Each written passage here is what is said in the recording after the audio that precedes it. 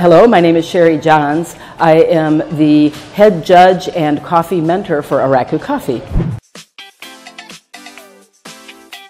Well, when Nandi decided to focus on the quality of the farmers that we're working with in Araku Valley, we actually tested our coffee in Paris. We opened a store there first, being that it's the gastronomic capital of the world, really, and decided if we know our coffee is sweet, it's clean, it's delicious, we're working directly with the farmers, helping educate them. We don't just go into the region and buy a particular crop each year. We actually work with them throughout the year. Every month there are people from Nandi in Araku Originals in the villages helping train the trainers, if you will. So when we decided to look at the coffee side of things, we know we've got great coffee. We know it's sweet, it's clean, it's delicious, a lot of wonderful flavor attributes.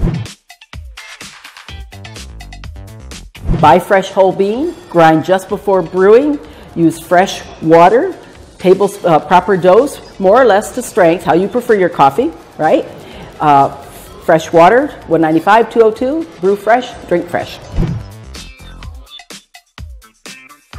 There's all kinds of things you can do with coffee. In fact, often when we're training the baristas, I tell them they're the chef of coffee because it can be an ingredient. It can be something where you can actually make cocktails with. Espresso martini, I understand, is pretty popular here. You can have espresso, or you can have brewed coffee with a splash of champagne and some raspberries floating on top. Coffee brewed, cold coffee or hot coffee with a little fresh cream and rose syrup, absolutely delicious. Cooking with coffee, certainly tiramisu. I have one of our displays with tiramisu. We'll add a little cold coffee on top. It's just delicious.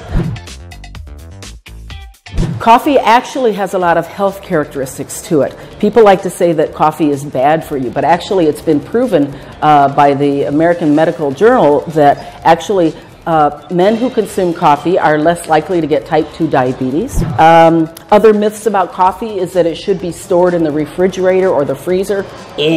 Very bad for coffee. Because what happens is coffee is like a sponge. It absorbs all the smells and all the flavors, everything that's around it.